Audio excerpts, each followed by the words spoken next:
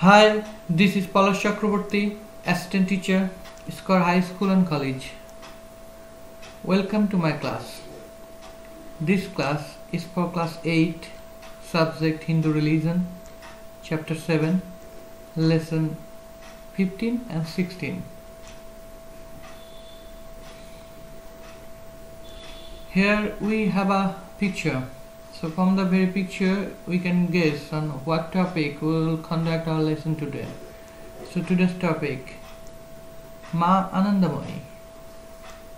Okay, so let's go through the text. Ma Anandamoyee was born on 30th April 1896 at Keura village in Bamanbaria. Her father was VIII Bhattacharya and mother was Mokshoda Sundari. VIII's ancestral home was in Vidyagut.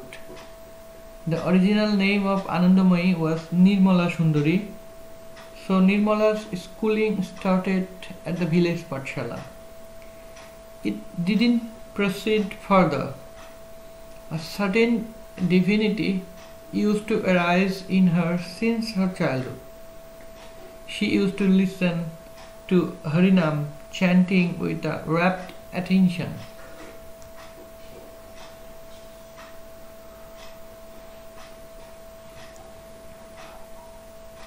So, Nirmala was married away on 25th Magh 1315, that means 1908. At the age of 14, her husband was Ramani Mohan Chakraborty from Atpara in Bikrampur. After their marriage, Nirmala gave her husband the name Bholanath.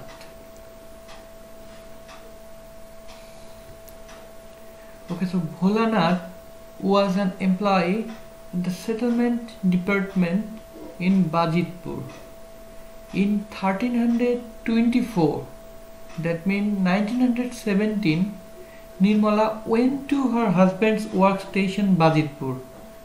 The divinity in her gradually began to be prominent. If she heard the chanting of Krishna Nam, she would become restless in the love for Krishna. Once chanting was being held at the house of Bhudev Chandra. Hari Haraye Namo Krishna Jadavayo Namo Jadavayo Madhavayo Keshavayo Namo. Nirmala was present there. He became fainted while listening to the chanting. At that time, a divine aura was coming out of her body. All present there became frightened. After some time, she became normal again. In this manner, a higher divine feeling came in her. Beyond the knowledge of common people, different divine signs began to arise in her body, and her body became luminous with an aura of divine light.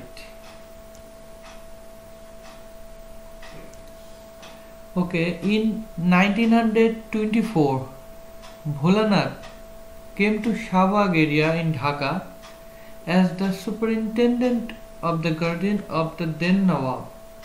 Nirmala accompanied him. At Shahbag Kali temple, Mother Goddess appeared in her. Since then, she was called Ma Anandamoyee. She continued her worship activities there. Her ashram was founded at Siddheshwari in 1926. It was her original ashram.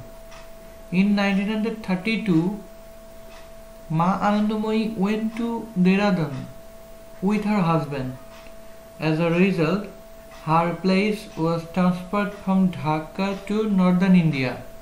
When the news of her divinity spread among the people, many became her devotees.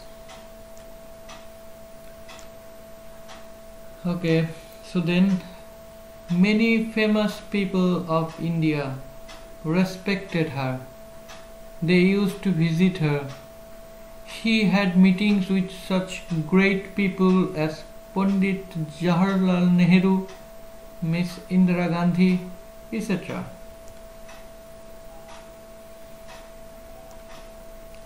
Ma Anandamoyee herself was a great devotee. So she worked hard to make people religious minded. She visited places of all directions of the subcontinent. She revived many lost tapobans and sanctuaries of ancient India. She revived Naimisharanya, which was the center of Indian culture, the meditation site of thousands of sages. So now such activities as kirtanas, chanting, dance, reading of religious books, satsanga, etc. are regularly held there. Thus, she revived many lost or forgotten ancient holy places. She has imbued millions of people of the country with religious feelings by establishing sacrificial rites, temples, idols, etc. at that places. She has inspired people to direct their mind towards God.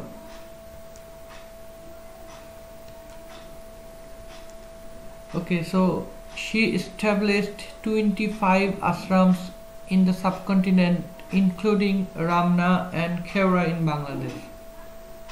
This is a great contribution of Ma Anandamoyee in the field of practice of Hindu religion and the culture.